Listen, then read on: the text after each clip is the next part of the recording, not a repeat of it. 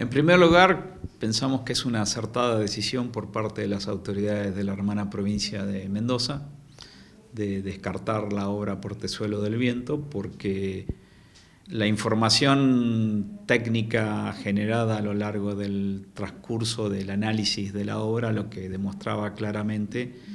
es que Portezuelo del Viento no era viable ni desde el punto de vista ambiental ni desde el punto de vista financiero. Entonces, en el caso de la provincia de La Pampa es un cierto alivio en ese sentido. Y también es una buena noticia para la sociedad mendocina porque pueden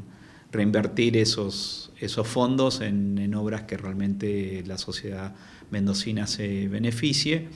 incluyendo, digamos, la mejora de la eficiencia de riego en la zona del Atuel, por ejemplo. En segundo lugar, reafirma claramente la importancia de los comités de cuenca.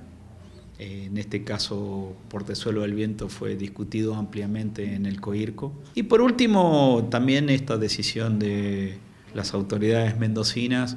lo que hacen es subrayar la coherencia de la posición pampeana, que nosotros no nos opusimos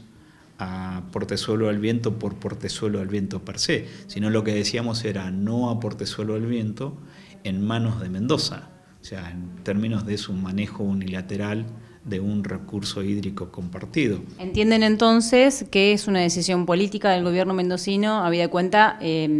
quizá el rechazo en distintos ámbitos que tenía el proyecto de la obra? Sí, por supuesto, porque en primer lugar,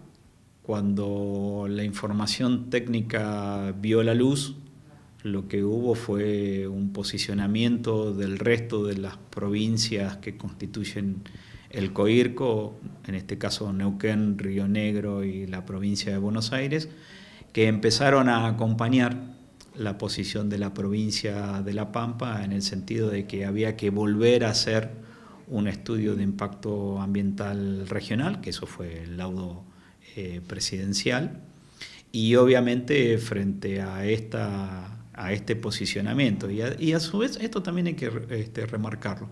ante el rechazo de parte de la sociedad ubicada a la vera del río Colorado, incluso de la parte mendocina, obviamente